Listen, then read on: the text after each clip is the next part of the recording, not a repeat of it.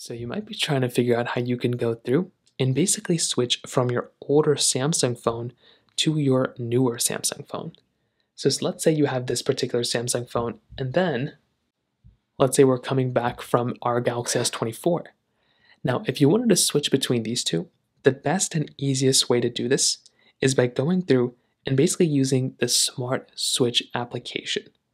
So the Smart Switch application is one that's pretty much already built in. I believe if you go inside of your Samsung folder here, there should be that Smart Switch application right here. So if you don't have it, you can always download it from the App Store or Play Store. And then what you want to do is you want to go ahead and open up the Smart Switch application. This application allows you to go through and transfer your data, back up and restore your data from basically one Samsung phone to the other. So go ahead and download this application. After downloading it, you want to click on Continue. So after that, it's going to tell you all these permissions. You want to go and basically go onto it, and you want to click on Allow. So now you have a couple of different options. You want to use this application on both, so download it on both phones.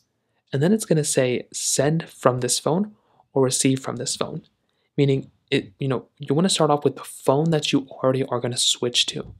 So if you're going to switch to this phone, you want to go to and click receive from this phone. So the second one, but let's say this is my old phone and you're sending the data to a different one. That's the sending one.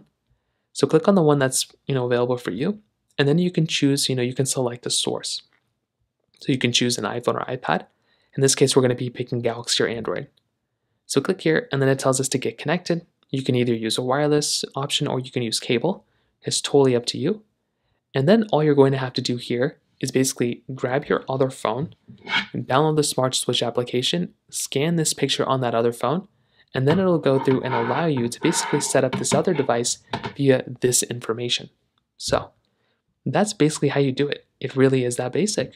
If you have any other thoughts or questions, please let me know in the comment section below.